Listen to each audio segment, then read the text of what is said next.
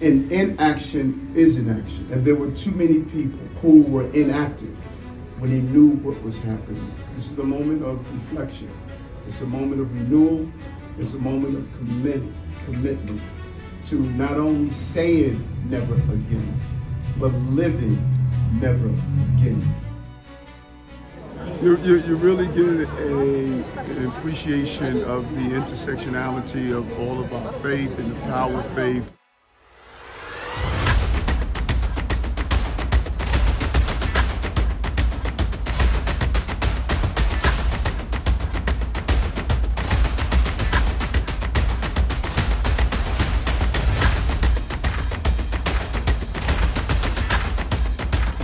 This is the first time in history that we are hosting an Arab-American event here in Gracie Mansion.